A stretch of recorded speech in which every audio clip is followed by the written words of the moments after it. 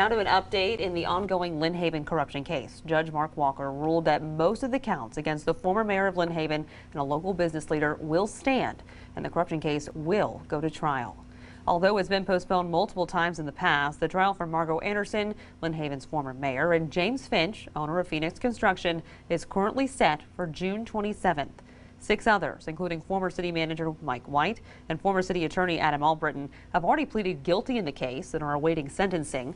A 7th defendant, former city commissioner Antonius Barnes, pleaded guilty in a separate case but is now prepared to testify that Finch bribed him.